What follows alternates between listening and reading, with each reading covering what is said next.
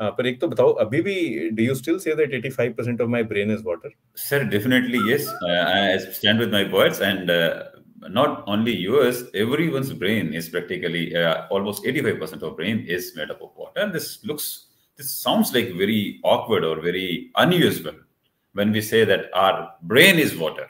But yes, this is true.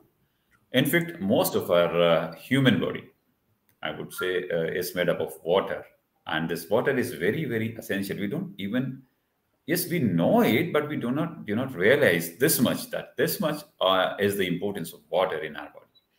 If we see our heart, our muscles, our all type of organs, maybe a solid organs like liver, where we feel that this is a very solid organ, still this is made up of water, and a majority of chunk, maybe 70, 80%, 75% of this is made up of water.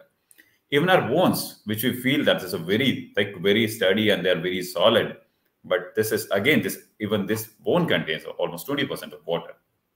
So our body is definitely made up of water, sir. And yeah, your brain is definitely contains 85% of water. I'm very sure.